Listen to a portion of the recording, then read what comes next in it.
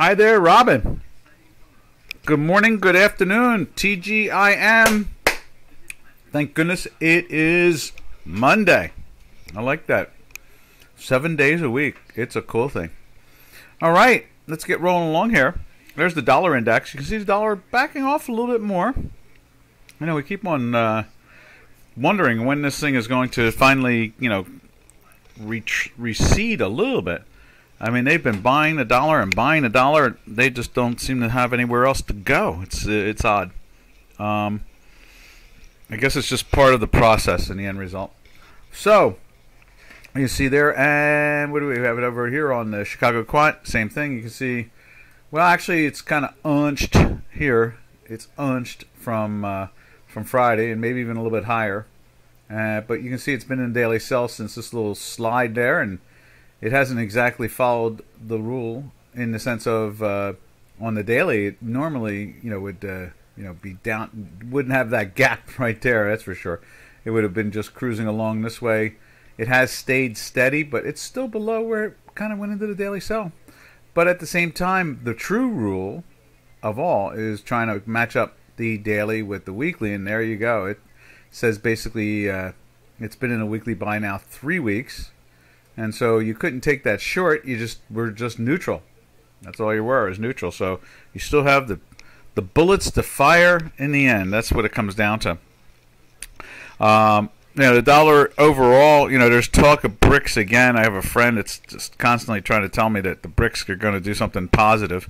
I don't see how South Africa, China, Russia, and I'd like to divert Brazil and India to the side of those other three, where law and order doesn't seem to have much of an effect. Unfortunately, South Africa seems to be, since I guess was it not Robert Mugabe? That's Zimbabwe, Rhodesia. Since the change of leadership in the South African country all these decades now, it hasn't grown. It seems to have just gone sideways down. So I really have my doubts that the BRICS can figure out what day it is, let alone actually have a reserve currency. Can you imagine putting your money in something that's backed by China, Russia, and South Africa? You could, like I said, you could throw the other two in, Brazil and India, but they just kind of pulsate along. But the BRICS, I just don't see it. But I keep on hearing about it, and I kind of shake my head at it. Sound. No sound? I hear me. I hear me talking. So maybe it's you. Let me just give you a ring on the old telephone here and see what you're talking about. Just a double check. Double, triple check. Let's see, where's that telephone? Telephone. There we are. So, yeah, it's a hard thing to believe that the BRICS could actually do anything that would be competent. You don't hear me? It's good now. Oh, okay, good. Okay. Ta-ta. So, at this point, let's take a look at, say, the Swiss. I think the Swiss has been acting pretty good lately. So let's just check her out. Let's see. Right there. I just saw it. There it is, Swiss. There's the dollar Swiss pairs trade. And it has been gaining against the dollar, as you can see there. In many ways, it's kind of funny. It looks like the dollar index, the Swiss dollar pairs trade, moving down like that.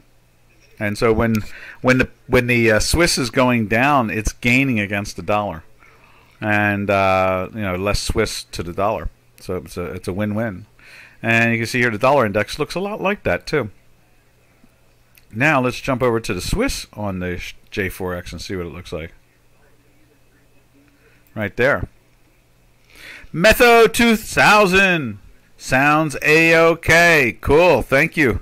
Yeah, I gave Robin a call just to confirm that. I was like, because I can hear. I am on here on. I think I'm on using Chicago Quant. actually, yeah, I'm almost sure of it. I'm on the Chicago Quant spot. So I can say hi too. Hi. There we are. If I can figure out where to push the button. I want to say something, so where can I say something? No, I don't want to do that. I just lost myself. I hate that. We'll find my way back to there again. But, so you can see there the action in the Swiss, and I'm sure the euro was kind of a little bit more passive, of course. You know, it's been bouncing in and out. But you can see the Swiss is in a sell now for 3 weeks. So that automatically says something to me. And that's pretty much where it comes down to, too, in the end. Why is this thing doing this to me? All it wants me to do is open up a channel. Create a channel to join a chat. What do you mean, create a channel to join a chat? What is this? All I want to do is say hi. It is torturing me. Maybe I'm not signed in. Maybe that's what it is. You know, that's sometimes what it comes down to. Subscribed. I am subscribed. So let's check out the euro and see what the euro is doing here. There it is, right there. It's been marching up against the dollar. That means it's gaining in value also. And right there, we're falling through the. We were in a weekly buy for the last 2 weeks, and now it's pressing down. So now it is higher today, and it's been in a daily buy since there. So, or no, right there, right before it, right there. So it's been a daily buy for this nice little move. But this action here is a tad surprising. Really keep on thinking that the euro is going to get its act together. You know, I keep on thinking the second largest economy in the world, you know, European Union, you would think that somehow or another they could get this game working just right. If nothing else, they've got to hire the marketing company that runs the Chinese government, or the Chinese government hires this, must have some marketing company for them to try to convince the world that they're the second largest economy when they're not even close. That's what Europe needs. They need to remind people that they're the second largest economy. Let's see. All right. So from there, I guess what we'll do is check out the cable. The cable.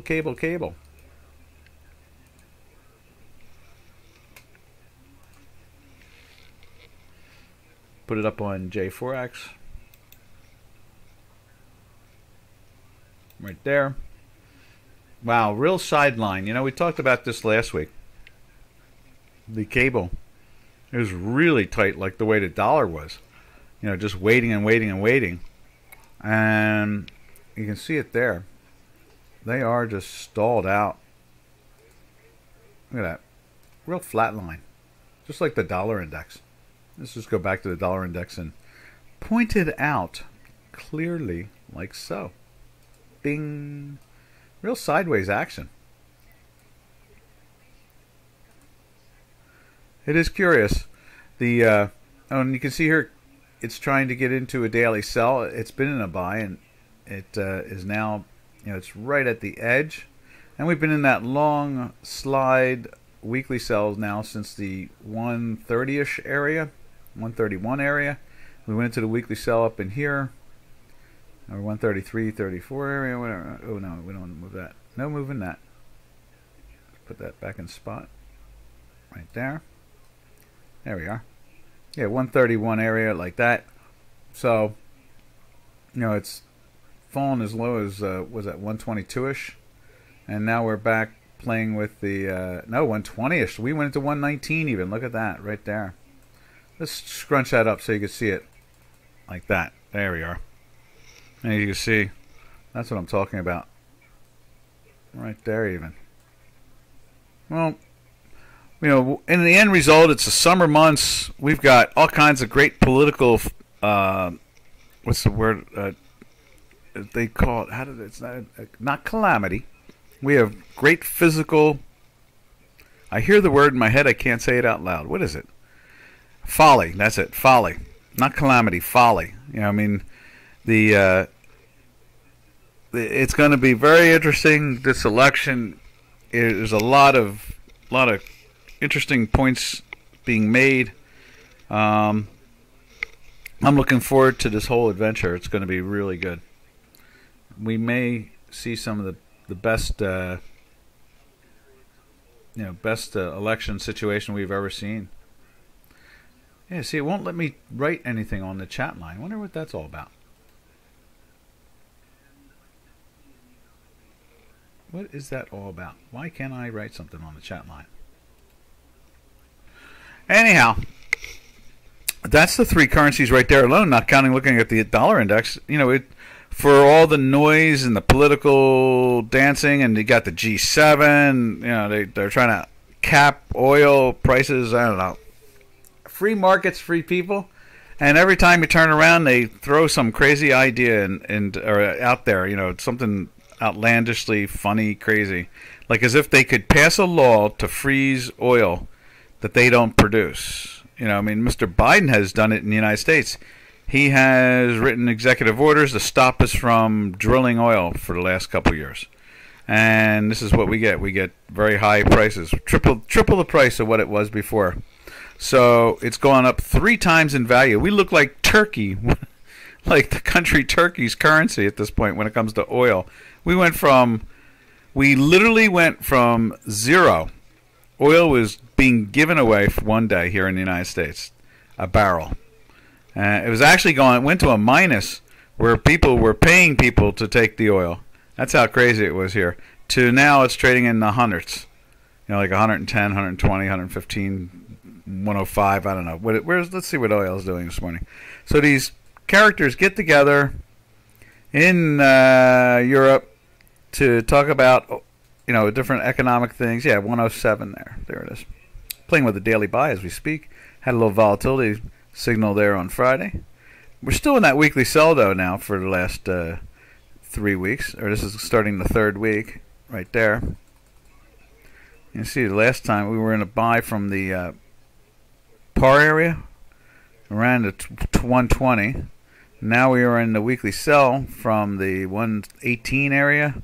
And we've drifted down close. Matter of fact, I think the spot, I want to say the spot, one of the contracts, oh, I know, it was one of the back month contracts. I saw trade down into the 97, 98 area. Yeah, that's what it was. It wasn't spot. So that's where we are at the moment. And G7 thinks they've come up with some type of resolution about dealing with the problems. Can't wait to see that one go down in flames. What a joke. All right. So, back to the currencies, and let's check out the Turkish lira or the American oil market. One or the other. They both look the same.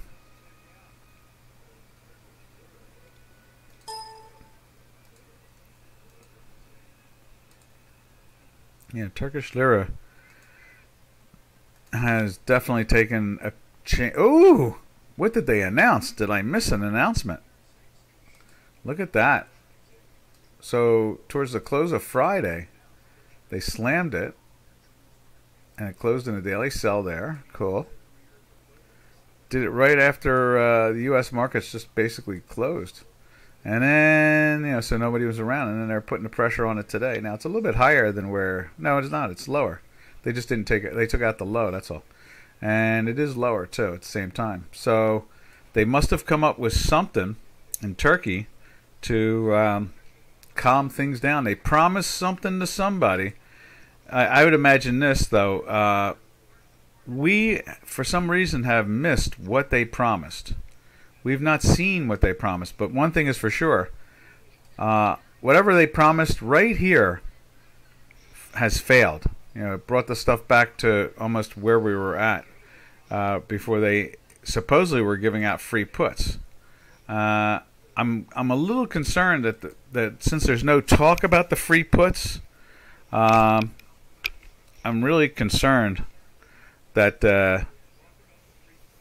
that we're missing something there. You know, in other words, they did something in Turkey that basically scared money, And obviously, if the government's giving you free puts, then you don't have any particular reason to be scared.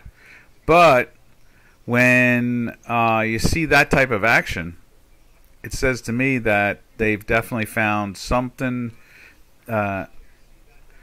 just something that would shake up the whole process. Now, I keep on looking for, something announced. Someone complaining like, "Oh man, we didn't get our puts." The government is not backing the currency the way they were. Something of that nature. I keep on thinking we'll see something like that jump out. So far, we've not. We really have not seen anything at all pop out, which makes it very curious that why we have not seen something like that, because it's pretty obvious that they've changed course on some level, and by not publishing it. It really has, just really shaken things up. But we'll keep on looking. Sooner or later, the story will pop out. The math is always the leader in the end result, and that will be the next situation.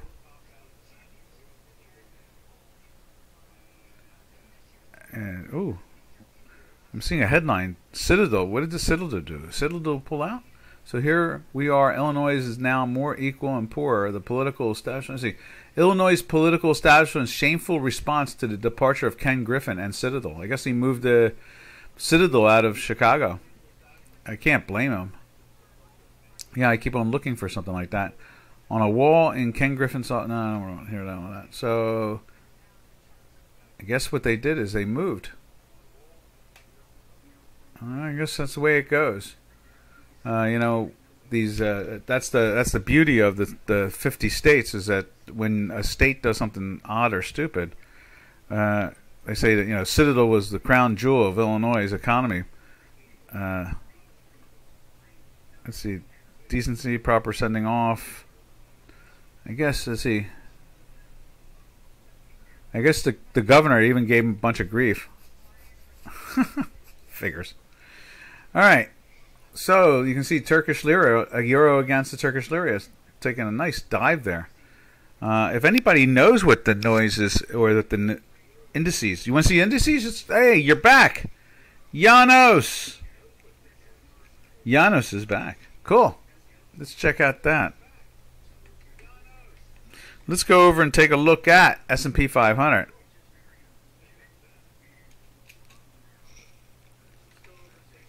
There we are.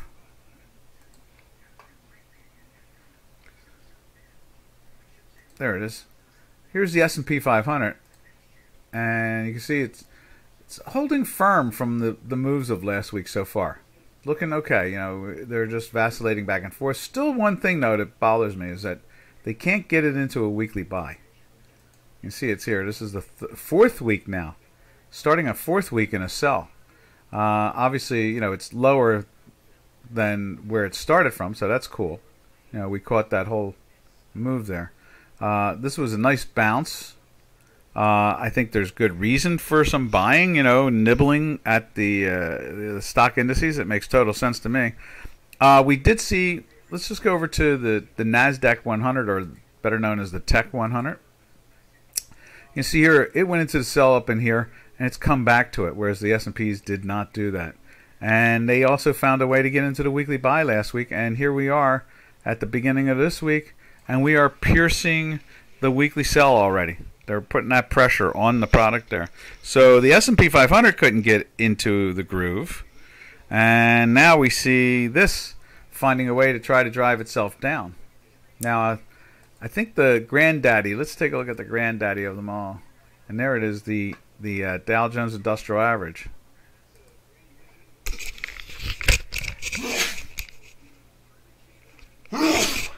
Had to sneeze there.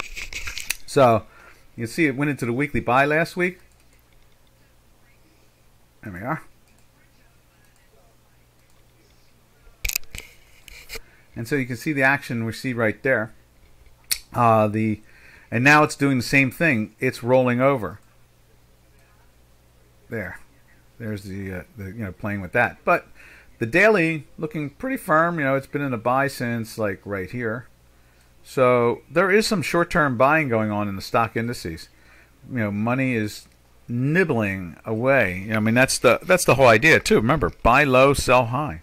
That's the name of the game. So they are flirting with the product at the moment. Let's see. Oh, okay. So Turkish lira, I'm seeing some news now, but I'm not seeing much.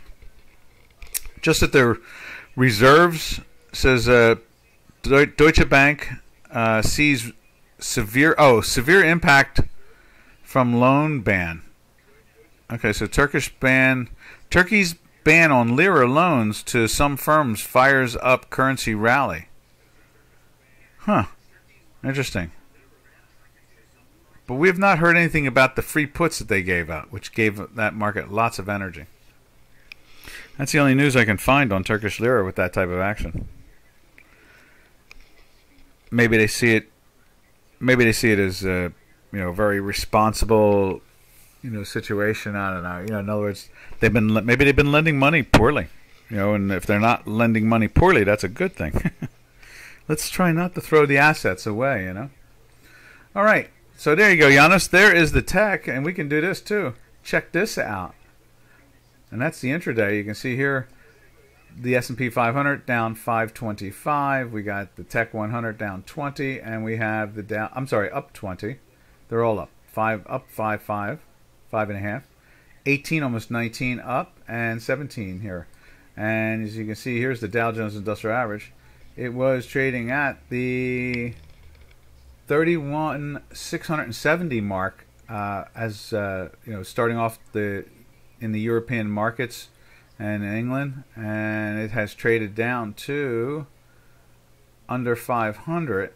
So that's 100, and that's pretty aggressive. It's a 200-point drop.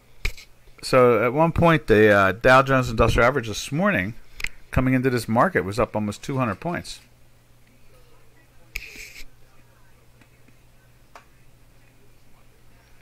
Now let's take a look at the S&P 500. Same.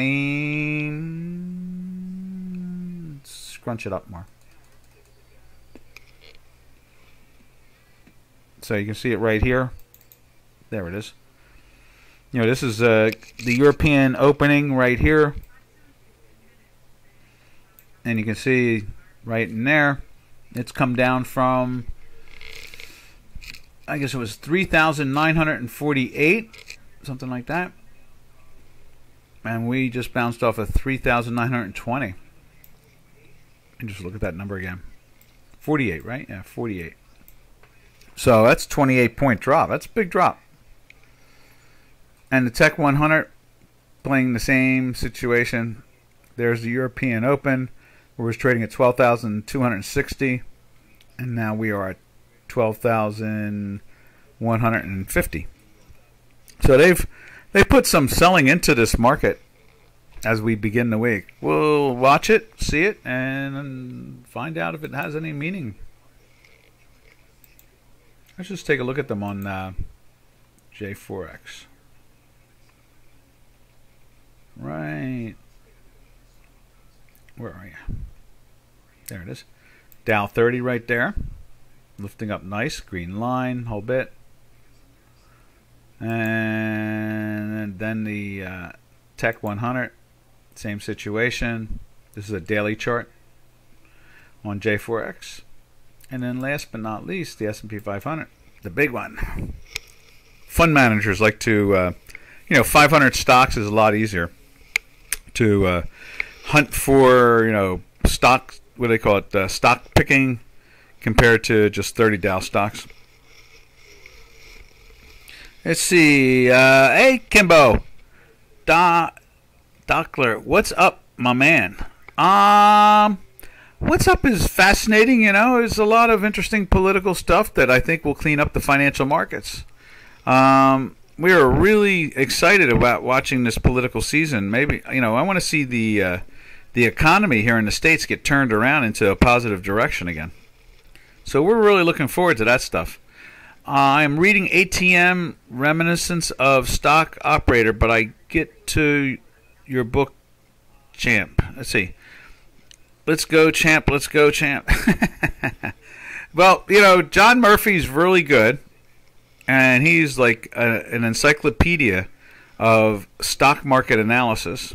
You know, technical analysis, that is. And then the other two guys have been, you know, promoted and displayed. You know, W.D. Gann and R.N. Elliott have been displayed for decades upon decades. You know, in the modern markets. So yeah, they're good. And you're reading, what was it you're reading? I'm reading ATM Reminiscence of a Stock Operator. A stock operator. That sounds familiar. Let me see who that is. Let's see. Let me see if I can grab a whole. You know, I could probably cut. Can I grab that and cut and paste it? That would be nice. Let's see.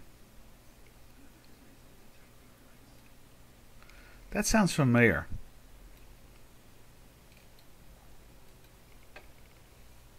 Yeah, at the moment, it took me a little while. Trust me, it took me a few, it took me about 40 seconds to think about that, and then I realized it was at the moment. But yeah, I was actually thinking, ATM, like, is it easy money? Is that what it is?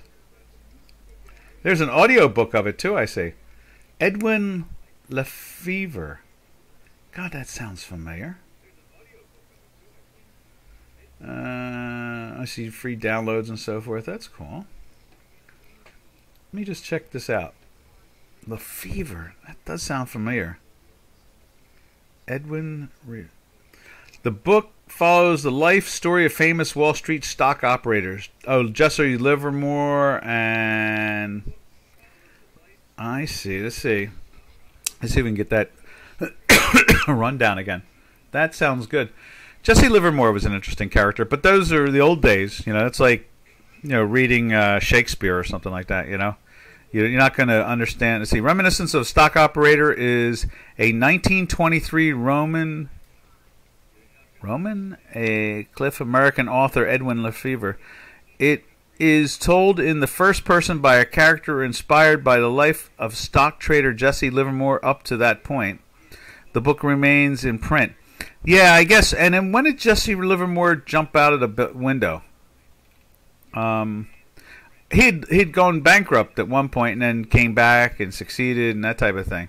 So let me just see something about Jesse Livermore, because I remember reading something about the book. People were saying, they should add to it because of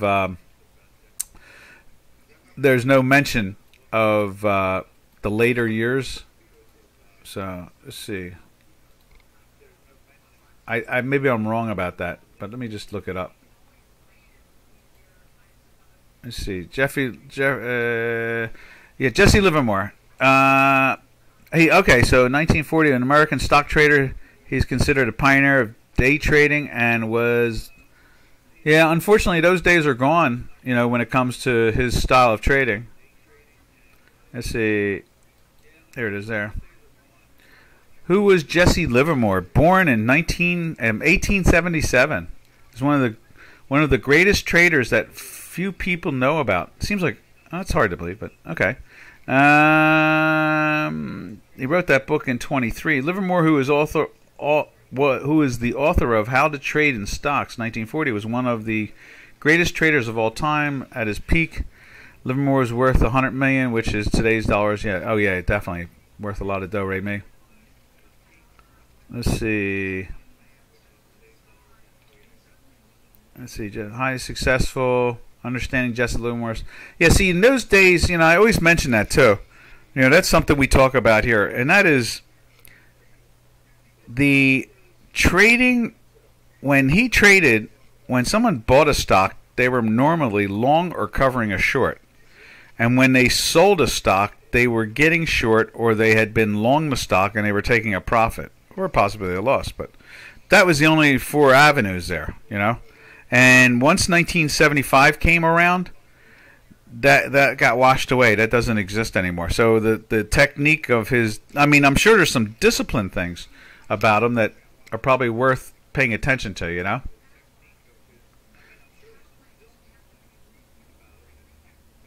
Now it says, and that's curious. It says here. And success becomes even more staggering when considering that the that he traded on his own using his own funds, his own system trading. Let's see, there is no question at the time. Let's see, times have changed since Mr. Livermore traded. Stocks and commodities markets were thinly traded back then, I guess, compared to today, and the moves volatile. Jesse speaks of sliding major stock multiple points, which purchase of sale of 1,000 shares. Yeah, so, I'm going to have to read this a little bit more, but I really am in opposition to thinking that was the that can be emulated today. That's what I'm really concerned about. Is I don't really believe the trading of those times since the creation of listed options are you can't use that style, like let your profits run and all those other things, in a market now that is way more volatile than then, way more volatile. And so also volume was enormously small compared to today. If I don't think the New York Stock Exchange traded 1 million shares a day back then even. I mean, we trade, the New York trades 1 billion a day, and the Nasdaq trades 4 to 5 billion a day. So, and a lot of it is it's because of the leverage of the options industry. So, I find, like when I was young and I was at the New York, they used to complain about us all the time. They were always complaining that the option guys had wrecked the market, and they made lots of money on low volume, and because and also. Remember, back then, I think it was eighths. I'm not sure if it was even steenths. Did they trade in steenths back then, or just eighths? So that's $12. Can you imagine a stock that goes up or down $50 not $50. A stock that would move 2 or 3% a year, or 1% a year at best, with a bid and offer of $12.50 wide. Or even $6.25 wide. That those days are gone. I mean, our bids and offers are penny thin, and institutionally derived from just heavy volume. So, I'm gonna have to read more of Livermore again. I've read it. I've seen the original book, but in my head, just subconsciously, my head says, Don't pay attention to old stories more than their discipline. The discipline is always going to be important, no matter who says it. In other words, if Livermore said this is what his discipline is, then you can back test it today and see if it works. But those days are gone. Options and technical analysis is so much more.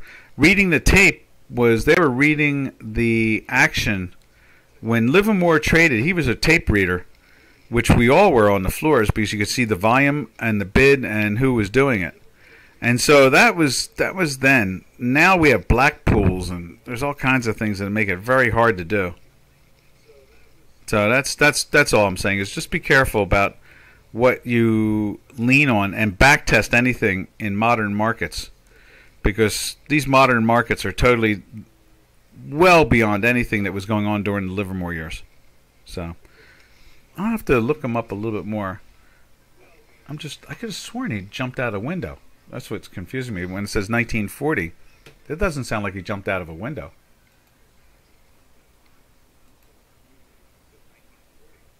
I wonder who I was thinking about.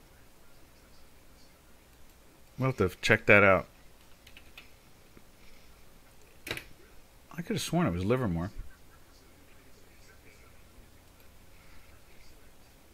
Let's see. Here we go. Let me just look him up again. There you are. Let's see. Yeah, I mean, I'm seeing the same thing again. Massachusetts guy. Cool. Suicide by gun. Okay. I had heard he'd lost money or something like that. He'd lost his money again. And that's what did it. So, I just FYI, I think it's good to learn about the discipline. And I remember reading, it was a real big thing. People tried, when I first started on the floors, people were really reaching for history. We needed history to understand what was going on, because markets were very prolific all of a sudden. Exchanges were, there were more exchanges and more center points. Before that, the New York Stock Exchange was it, and the rest of the markets were almost non-existent. Cincinnati and Philadelphia, they were almost meaningless exchanges. But so people started looking at history, trying to understand, what was going on, wanting to know if what people did in the past worked. And all we got was no, it wasn't working. And that's because options had changed the name of the game. It made it a whole different style of trading, because traders used to say, before options we knew when a buyer came in, more than likely they were a buyer. I mean, they were legitimately a buyer. And now when buyers come in, we don't know if they're just covering the sale of their options.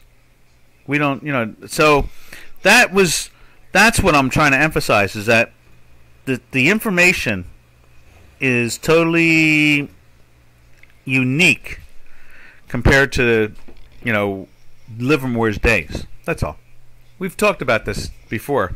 So I think that it's good that you look at history and look at all these guys, because W.D. Gann and R.N. Elliott were really bit players in many ways. W.D. Gann was much bigger in many ways. Matter of fact, the marriage of all of them together and Jones was a fascination in its own right, and that's classic Livermore time period. So it's just a FYI. That's all. Keep that in mind. A lot of the techniques of Livermore now don't fit. All right. Let's see where we go from there. But I'm always fascinated whatever you come up with, Let's see. On Thanksgiving Day, at 5:30 p.m., Livermore fatally shot himself with an automatic Colt pistol in the cloakroom of the hotel in Manhattan. My dear Nina, can't help it. Things have been bad with me. I'm tired of fighting. Can't carry on any longer. This is the only way out. I am unworthy of your love. Oh my God, that's so funny. In a sad way, of course. I'm truly sorry about this. This is the only way out for me. Let's see. Yeah. Well, again, it was an interesting era too. Think about it. The teletype and the stock ticker. The electronics was being developed, and the telephone and all that stuff at the turn of the century. Back then, I remember reading somewhere about the gold exchange, when they put telephones down there. Boy, that did ignite the trading in metals complex, that type of thing. It was, good stuff. It's always good to look back at history and see what we can learn from it. I understand. I remember. How do I phrase this? I remember being on the floor when I was young, and there were now I was like a veteran at that point. I was young, but I was a veteran. Like Robin, we were veterans. We had been trading for a few years, and new people were coming in. The era was growing. People would come in. Some would last a week. Most would last a week and disappear. Some would last, years, because they knew better. And the one thing they were doing is they were reading all these books that you're reading now, and trying to understand the marketplace. So I think that's a very positive thing. That's smart, Kimbo. That is smart. But again, the real market since 1975 is the options and binary market. That's the real game right there, because that's the one that has opened the markets to go from just a few million shares a day being traded to a few, almost 7-8 billion shares a day being traded, and that's what it's all about, really, is understanding what is powering the volatility, the action, what makes a bid and an offer, that type of thing. Not counting the crazy the Blackpool situation, where they're just trading without it being disseminated. So you're not really seeing what Livermore was living off of, and that was supply and demand by big traders or retail, that type of thing. That was another thing too. I think he followed the retail market pretty aggressively. In other words, he was following what retail was selling, and he was buying.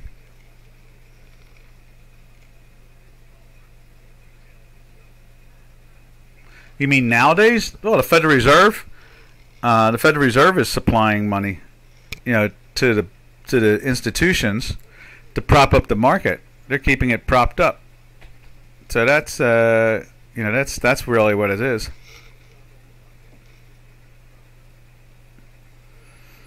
And that's the the whole design of it at this point.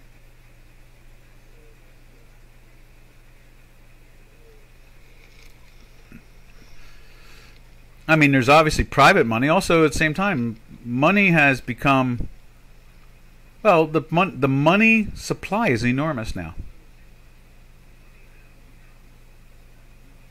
Let's see. So what's the positives of a propped up market? Well, it's good for politicians. They can borrow more money and spend it. That's about it. For the population, not really. I mean, their assets have grown pretty dramatically, which is good. I guess they always say if the bubble just slowly diminishes and it comes back down to the fair value area, that's fine. If it crashes to it, that's usually painful. What if the market is less propped up? Is it bad? Well, I think that what will happen is that there'll be, look, there's a lot. It's not a simple yes or no, because the markets, the QE is for stability, and we've seen where major institutions went bankrupt and they're still around in name because they've been bought by other institutions that weren't irresponsible. Now, like a Merrill Lynch or a Deutsche Bank, or they're all gone. They're bankrupt basically, but they still function under the support of their central bank, or in the case of Merrill Lynch, is owned now by Bank of America. And so they tried to sell Deutsche Bank off dozens of times, especially the commercial bank in Germany. They could not get anybody to buy it. It just has too many problems. So, Citibank here in the United States, same situation. It's basically owned by the Federal Reserve. It trades still a little above bankruptcy prices. It's all-time high is like $667, and it trades at like $59 or $60 or $55 a share. So that's pretty bad. Bankruptcy prices are, usually you think in the $30 area when you come down from 667 or 65. You think about $30 area for bankruptcy. So, and the stock did trade down to $2 a share, and then they did a reverse split. So it really went down to 20. It's trading at 60, and its all-time high is $600 and some dollars. So that's pretty bad. So, what if the markets are less propped up? It means that the asset value will probably drop back down, and the ratios. But at the same time, earnings are keeping it up, and all this spare cash floating around. Also, there's nowhere else to go, really. I mean, isn't Deutsche Bank trading at... can we get Deutsche Bank up on the screen? I think we can get Deutsche Bank up on the screen. I think it's trading at... maybe we can get a chart. It'll show you the damage that's been done to some of these. Let's see. Deutsche Bank.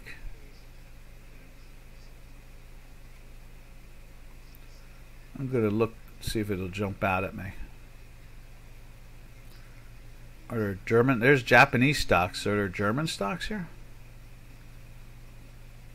We look under the D's here.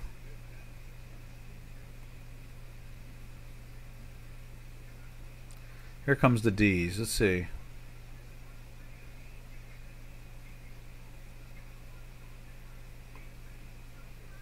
Deutsche Börse,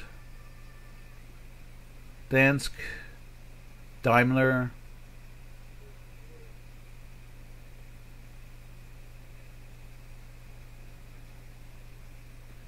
no, don't see anything yet. DBKDE, okay. DBK dot. Oh, there it is, right there. Perfect.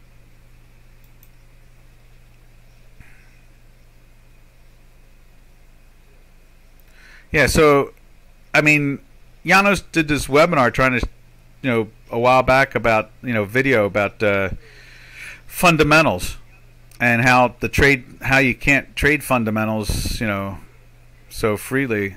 Now that's just daily in the last, couple years. Now let's see if we go back, how far back we go on a monthly.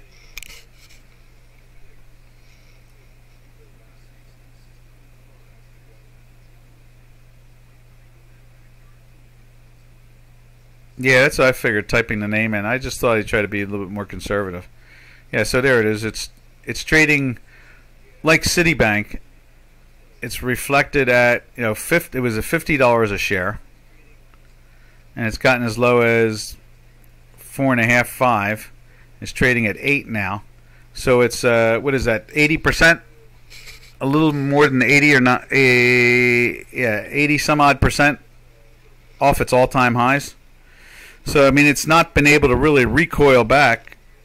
There's 2008 where it goes under, and it took all the way to 2019. Whereas Citibank in 2008. Let's see if we can do Citibank here.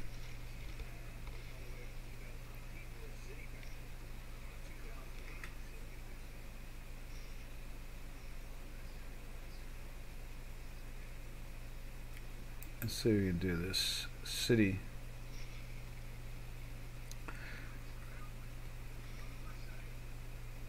There's Citibank, right? Is that Citibank?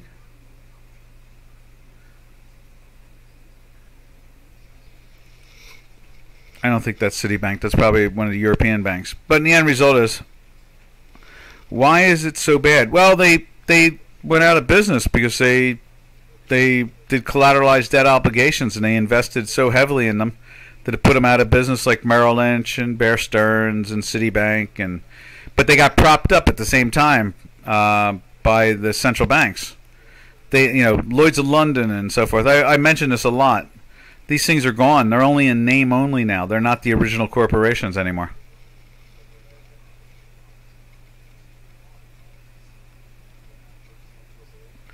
Some of these banks and brokerage houses were heavily invested in collateralized debt obligations. That's what collapsed in 2008. And when they collapsed, they took down all these major names like Merrill Lynch and Bear Stearns and Lehman and Wachovia. Wachovia was probably at some point, it might have been also, it was one of those commingled, they'd merged so many brokerage houses and mutual funds and, together as one big giant brokerage house and bank, especially with Glass-Steagall going. Not really, because the central banks now are the backers of all these organizations. So the chance of a collapse now would take like an asteroid come and hit the Earth. It would take something very dramatic to crush it.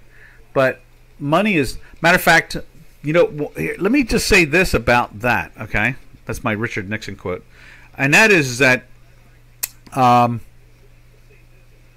week ago, the Federal Reserve gave permission for all the banks to start paying dividends. Or not start, but allowing them to pay dividends. The central banks control pretty much all actions of the banks. The commercial and private banks now. So notice that they gave permission that they could start paying dividends because they thought the banks they gave an approval of the health of the banking system. And what did we get? We got a dead cat bounce out of that. We got a nice big rally out of the stock market from it. A good little rally. I would think a real rally would have been 12 or 1,400 points. And I think it was a little shy of that. I'm not sure. Let's take a look. What did the Dow do? Let's go on to here and take a quick look from last week to this week. But the moment that they did that and they gave permission for them to start buying, the stock Dow Jones Industrial Average on the 17th right there. Let's make it bigger so you can see it.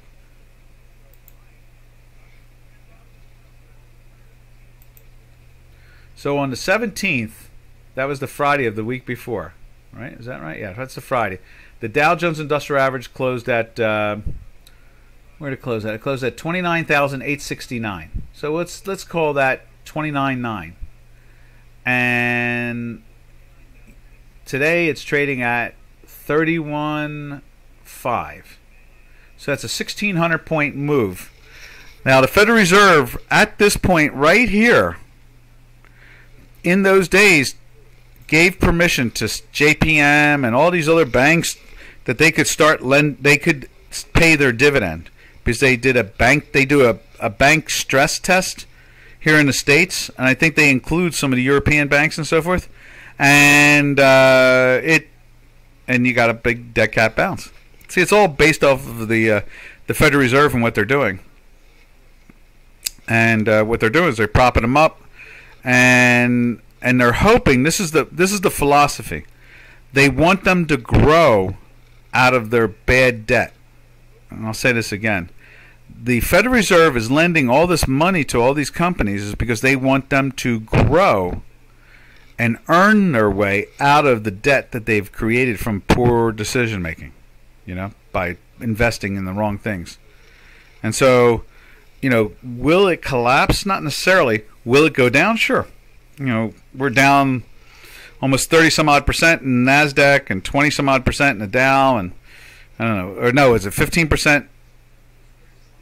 20% in the S&P 500 and 15% in the Dow. So, and now you can see they're coming back pretty well. Yeah, they're supporting the corporations, exactly. They are. They're the buyer of last resort. Not only do they do that, but they will work at creating a marriage between. Merrill Lynch could have just gone bankrupt. Instead, what they did is they found Bank of America and said, hey, give them $7 a share, and we'll lend you money for it.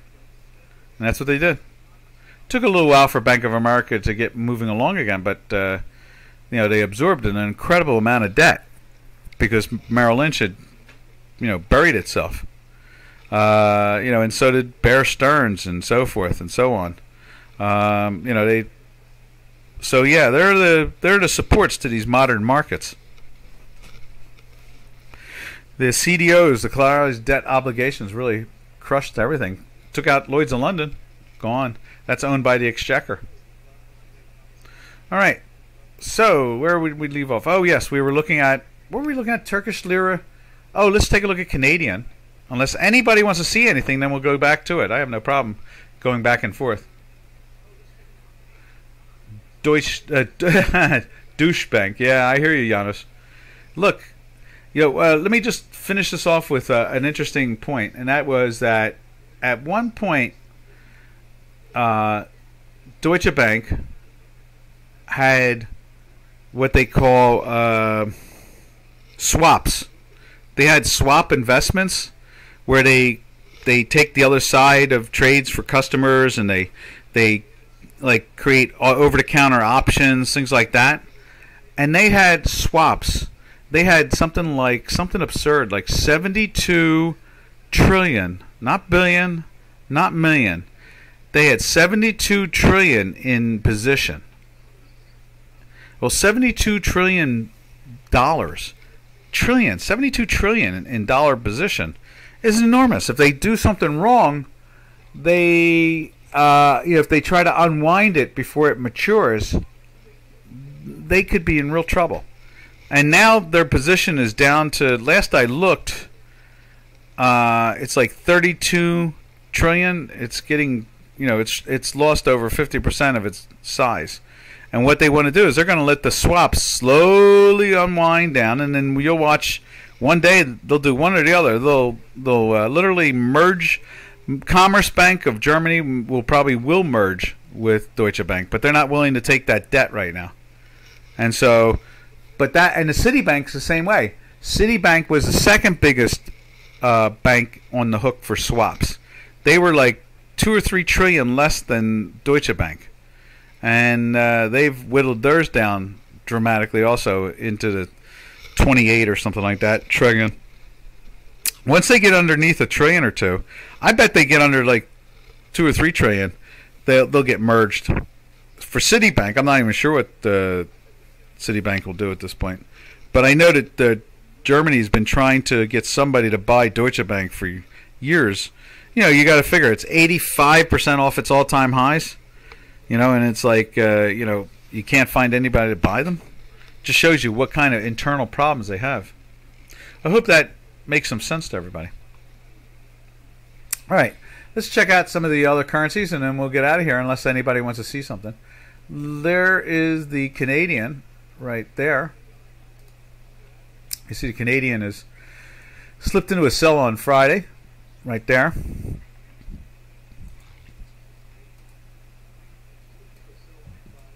And it's still in the weekly buy, though, right there. So we're not really getting... and let's fix this, too. Let's put the Canadian in there. There's the daily.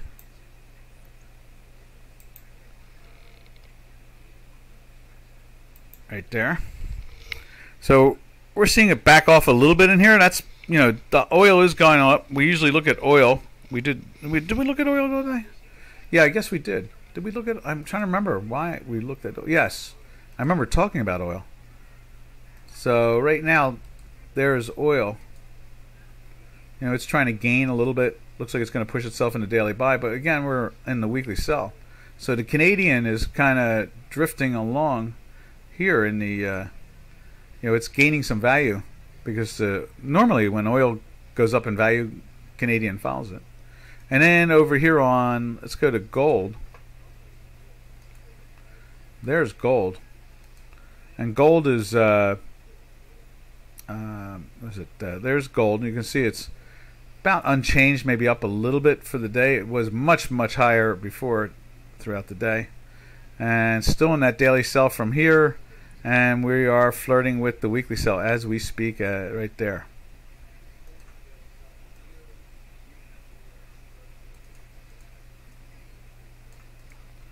Let's just do a file save there. There we are. Let's see. Kimbo says, "Have you seen South Park episode where the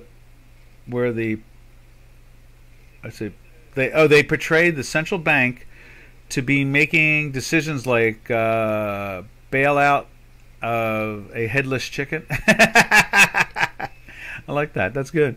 Running on the board and where it ends, that's the decision. Oh my God! Yeah, that sounds real. That is a great one, Janos. Yeah, I loved it. Yeah. Well, look, the central banks have basically saved the world from changing dramatically like it did in the 1920s. The cocktail maker. Oh my God. That is funny. Yeah, you know, they're trying to prop things up, and they're trying to keep stability, and that's their whole objective, is that stability thing. They're really big on stability. And they're making sure that the retirement funds and the pension funds and mutual funds are trying to make sure all of them are very firm. They want them to survive. All right, traders, it's time for me to get out of here, but I think we will mention some of this as the title, like something like Jesse Livermore. You know, is he the man of these times? I don't know. I don't think so. We'll see. This is Doc from North America. Catch everybody tomorrow, same time, same channel. Happy trails to you until we meet on Tuesday. Happy trails to you, to all our Dukascopy trading friends. Later, traders.